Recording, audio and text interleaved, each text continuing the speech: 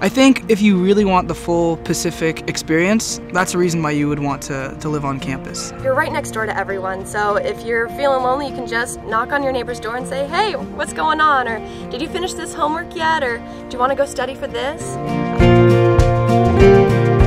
There are always people hanging out in our common spaces, and there's always people having fun and cooking together. When you get here, it may be a little nerve-wracking because you don't know that many people, but there are plenty of resources on campus and plenty of people in the same boat who just want to make connections. The communal living experience brings people closer together. Your friends are literally next door.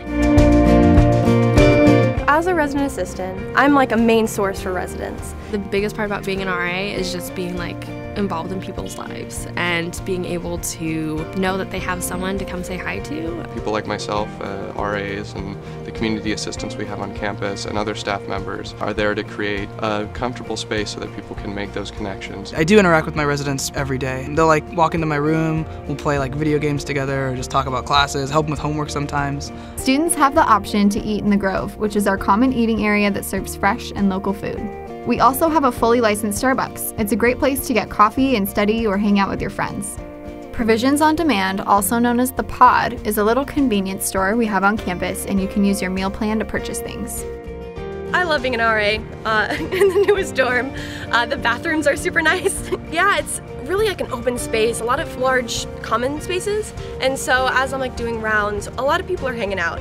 A lot of students who live in McCormick are generally sophomores and freshmen. If you're a freshman coming into Pacific, you already know that there are people on your floor who have figured this out. Clark stands out amongst the others because of how small it is. It is one of the least dense buildings on campus for a student population and allows you to make closer connections with individuals on your floor. I'd say the best thing about Walter just has to be the sense of community. Doors are always open, it's all freshman dorm, so everyone's really eager to make friends. It's a great place to be.